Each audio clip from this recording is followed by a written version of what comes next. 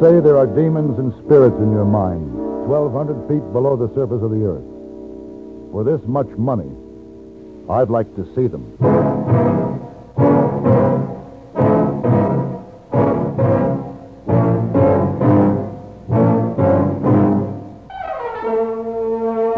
Have Gun, Will Travel. Starring Mr. John Dehner as Paladin. San Francisco, 1875. The Carlton Hotel, headquarters of the man called Paladin.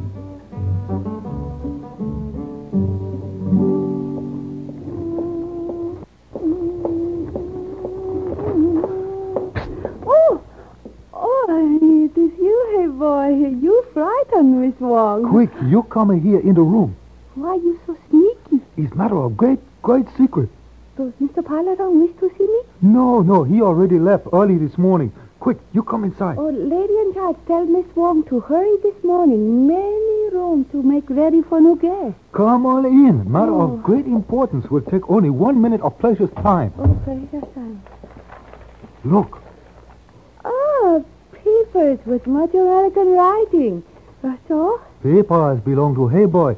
Will make him very rich Chinese. Oh, what so? American writings say Hey Boy owns 2 shares of stock in silver mine, worth very much money. In few months may be worth $100. Oh, papers such as these very expensive to buy? Oh, no. Mr. Paladin may gift it to Hey Boy. Gift? Mm-hmm. Very important man who is owner of mine give Mr. Paladin 50 shares of stock for do special job. Oh, where is Mr. Paladin? Mr. Paladin leave this morning to go to silver mine in Virginia City. And before he leave, he give me 2 shares of same stock.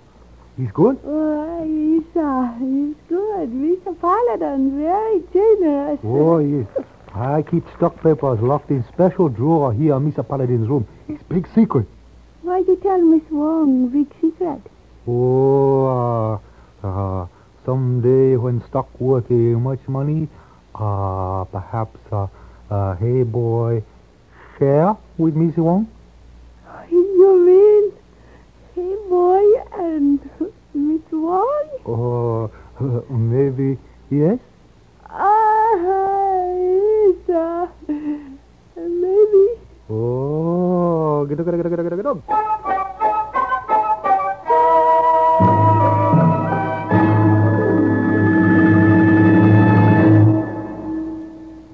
Everywhere you go, across the country trip or across the street party, you carry the fun with you when you own a Columbia stereophonic high-fidelity phonograph. There's a marvelous selection of 7 new portable models in smart new color combinations at your Columbia phonograph dealer from which you may choose. Each one is a masterpiece of design and beauty.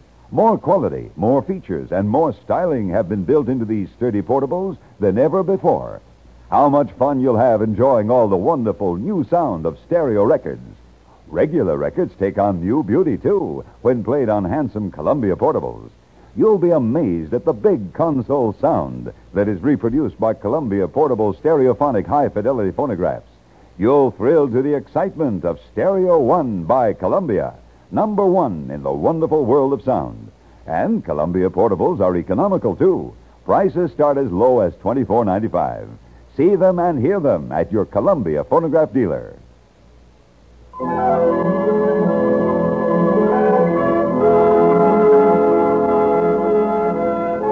Samuel T. Curry owned 2 of the largest silver-producing mines in the Comstock Lode.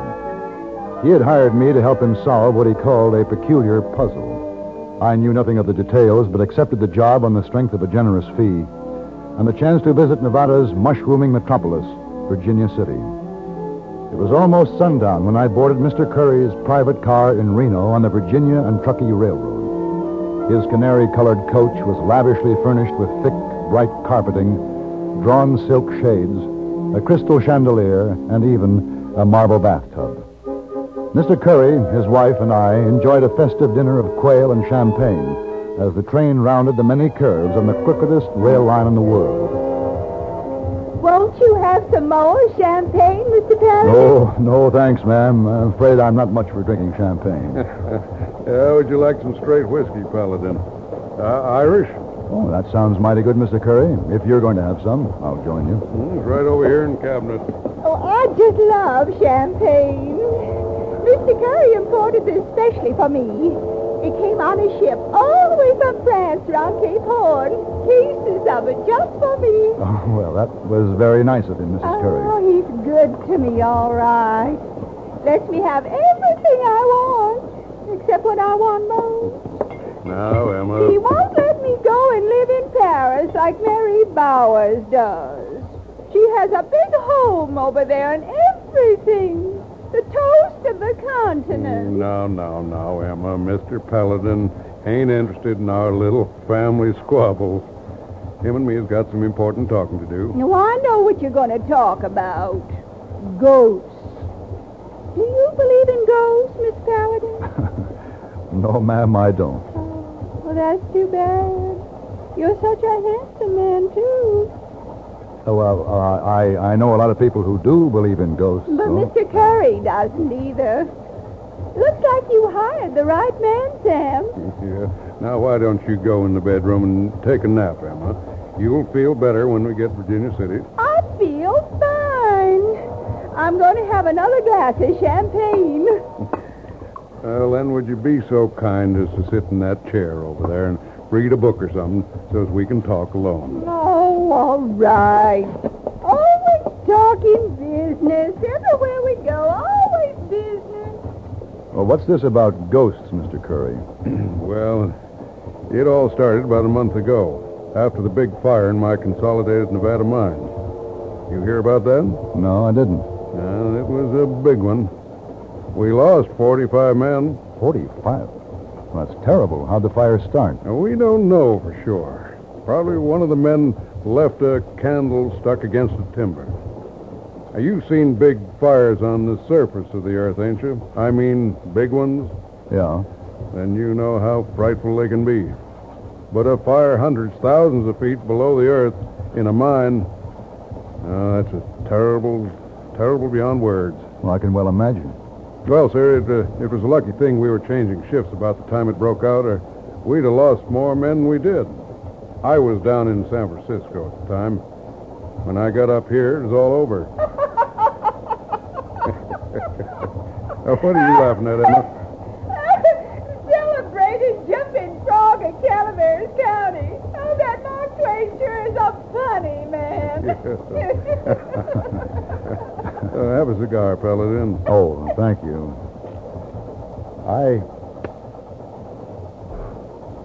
I suppose the ghosts you mentioned came after the fire. Yeah, but not at first. After a few days, we got some of the men to go back to work. Cleared out the charred wood, re-timbered most of the drifts and crosscuts. But then a peculiar thing happened. The men started complaining of ghosts. What did these ghosts look like, Mr. Curry? Oh, they never actually saw one, I guess, but the men said they heard somebody groaning and laughing. Sometimes all their candles would go out at once. Well, a sudden wind blast could cause that. Why, sure, but then one man said he felt somebody's hands around his neck. All kinds of crazy things. I just can't pay men enough money to go down and work in that mine. I presume, then, Mr. Curry, that you've hired me to look into this ghost business. Well, if you're willing to do it and you clear this mess up for me, I'll pay you with 50 more shares of stock in Consolidated Nevada. Now, how much do you think your stock will be worth when you get the mine working again? I want to tell you something, Paladin. Only 3 people know about this. Emma, her brother Dan, he's my superintendent, and myself. Before that fire broke out, our main shaft had reached the 1,200-foot level. As soon as the men had cut adrift at that level, Dan and me went down to get some ore samples. I think we tapped the biggest bonanza ever found under Sun Mountain. The highest assay says it's worth 600 a ton. Wow. No wonder you want to get the men back in the mine. Sam, did you know that Mark Twain used to live in Virginia City? Except his name was Sam Clemens then. Yes, Emma. Paladin, when we start taking that ore up to the surface, your stock may be worth $500 a share. Now, you willing? Mr. Curry, you just bought yourself a ghost chaser.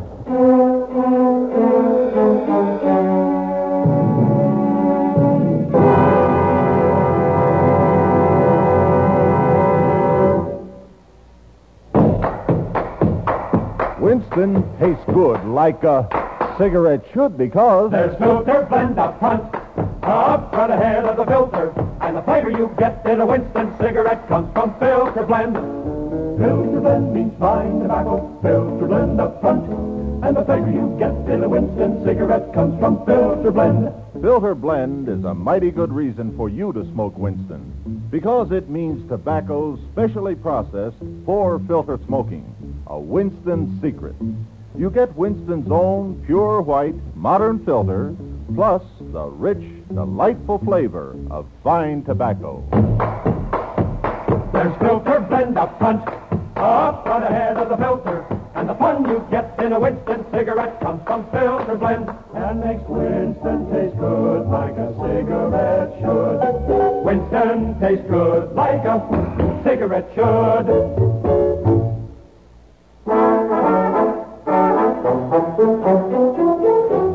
That night, I was the guest of Mr. and Mrs. Curry in their palatial Virginia City home. The next morning, we took a carriage to the Consolidated Nevada mine, located in the northeastern part of the city where most of the larger mines are found.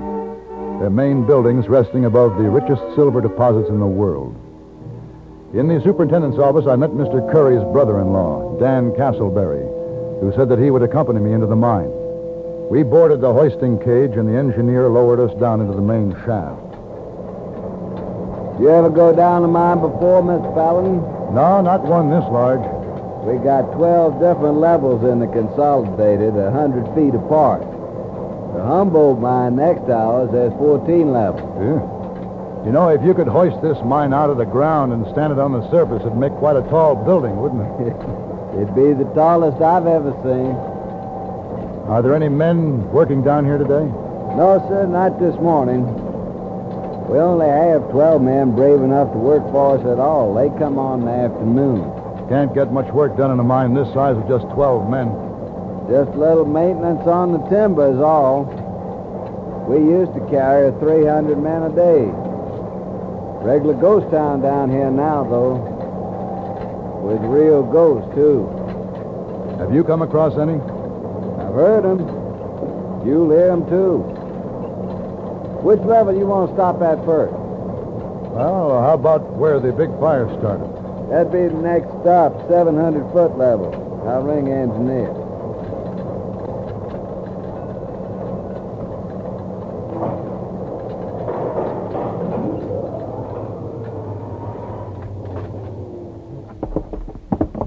This is it. Keep your lantern high. You can see better. Hey.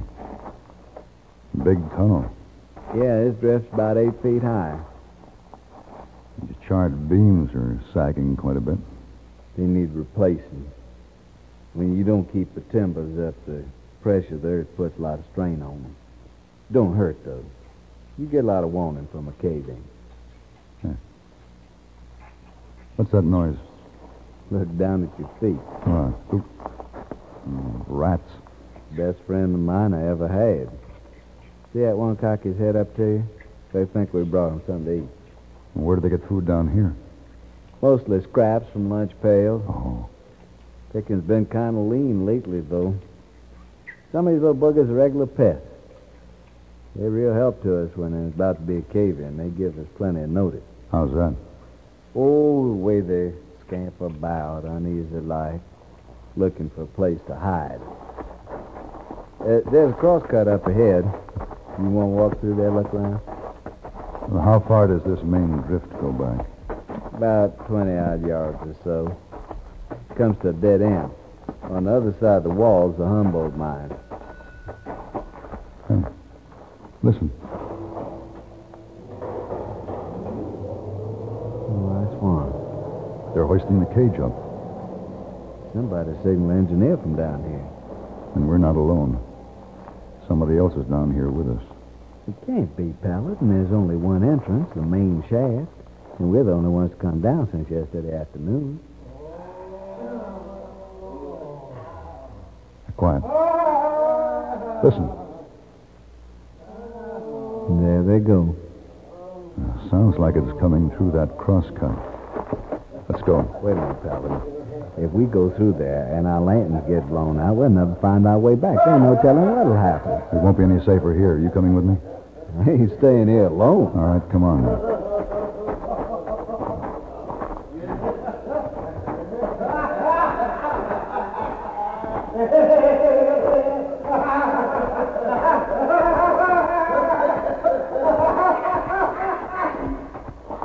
Wait a minute.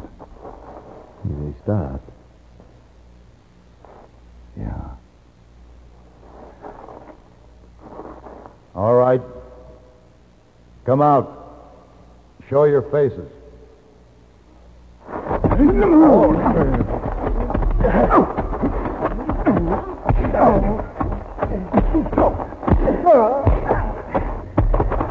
How you doing, Dan? Well, if you ain't busy, give me a hand. I'm with you.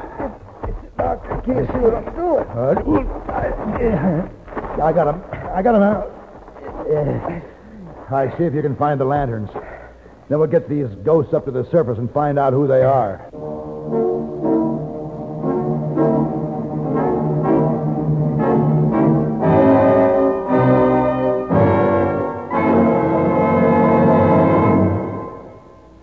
Lately, we've been hearing a lot of talk about the new THI. THI stands for Temperature Humidity Index. It's a new wrinkle from the Weather Bureau. Here at CBS Radio, we have an LI, Laughter Index. The LI is at its peak every weekday evening in a great hour of comedy entertainment that reaches you right here on this station. Among the headliners on our LI are those veteran chortle champions, Amos and Andy. Every evening, Monday through Friday, hear Amos, Andy, the Kingfish, and all the other wonderful characters that people the Amos and Andy Music Hall. There's another Andy in CBS Radio's Laughter Index, Andy Griffith, star of the Broadway musical hit Destry Rides Again. On CBS Radio, Andy Griffith rides again and again over the strange doings of his fellow man in mischievously droll fashion. And rounding out the Amos and Andy Music Hall and Andy Griffith laugh to the antics of Burns and Allen and Bob and Ray. You'll find them all on Evening Comedy Time, keeping CBS Radio's Laughter Index high as a dizzy kite.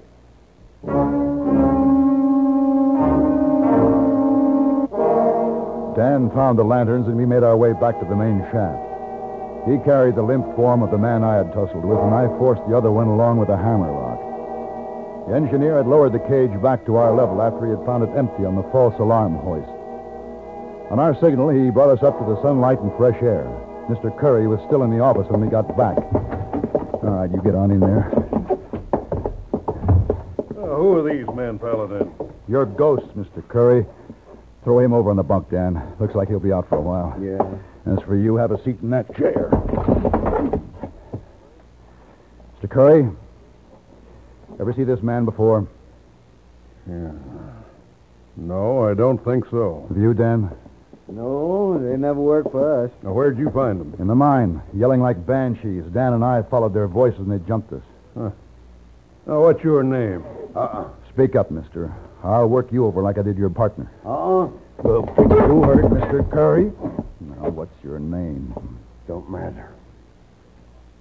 How did you get in the mine? Who sent you down there? No, I can't tell them. They'll kill me. They won't get a chance. I'll do it for them. All right.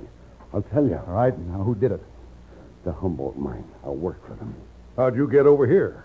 Weeks ago, we drilled through your side at the 1,200-foot level. Mr. Belcher, the owner, came down and said he was going to look around. He waited till everything was quiet and went over. I guess he found you had a rich vein because he took some samples. Then he had the connecting hole caved in with dynamite. Yeah, I think I know the rest. That darn fool Belcher started the fire, too. No, sir, Mr. Curry. We didn't start the fire. That's something that just happened. But after it was all over, we drilled through one of the upper levels and started our ghosting. Mr. Belcher had us do that. I guess it seemed to fit in after all those men were killed in the fire. Yeah, Belcher knew I had a bonanza, so if he scared all my men off, he could take what he wanted. That cheating, fuzzy snake, I'll sue him for every penny he's got. What do you want done with these men, Mr. Curry? Send them back to Belcher. No. Don't do that. He'll kill me, sure. All right, I don't care. Turn them loose. I got no use for them. It's Belcher I'm going after. Now, right now, I'm going down to San Francisco and get my lawyers started on this. You care to go with me, Paladin? I'd like that very much. Oh, I almost forgot. Mrs. Curry told me to invite you to the big railroad ball tomorrow night here in Virginia City. Maybe you'd rather stay over for that. Well, if it's all the same to you, Mr. Curry, I'd just as soon head back to San Francisco. Don't say as I blame you. Oh, by the way, since Emma will be staying here, I'll see to it that we get steak on that train instead of that quail. And plenty of Irish whiskey. Now, that's one trip I'm going to look forward to, Mr. Curry.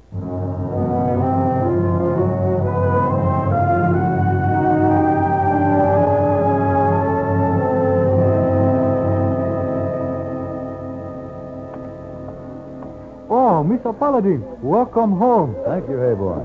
You leave the bags outside? In the court. Would you get them for me, please? Yes, sir. Oh, Mr. Paladin. Yes? Did you see silver mine in Virginia City? The one which belong with stock papers? The Consolidated Nevada? Yes, I did. What you think? We making lots of money? Well, we'll have to wait and see, hey boy. It could be in a month or so that your two shares, will be worth $1,000. $1,000. $1,000. Oh, Missy Wong going to be very happy when Hayboy becomes rich. $1,000. Oh, hey boy.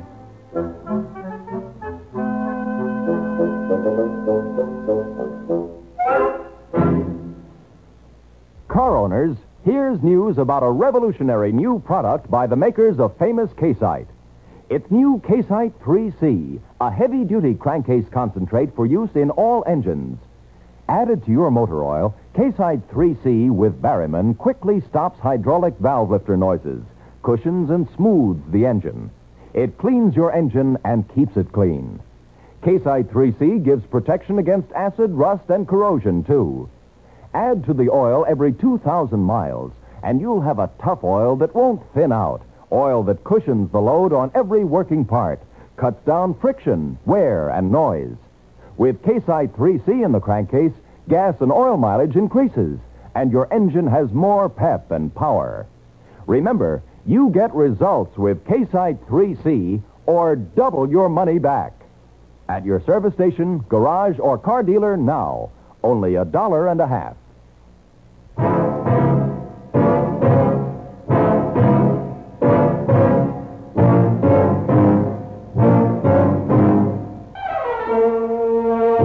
Have Gun Will Travel. Created by Herb Meadow and Sam Rolfe, is produced and directed in Hollywood by Frank Paris, and stars John Dehner as Paladin, with Ben Wright as Hayboy and Virginia Gregg as Miss Wong. Tonight's story was specially written for Have Gun Will Travel by Mr. Paris. Featured in the cast were Bart Robinson, Harry Bartell, James Nusser, and Helen Klebe. This is Hugh Douglas, inviting you to join us again next week when CBS Radio presents Have Gun Will Travel.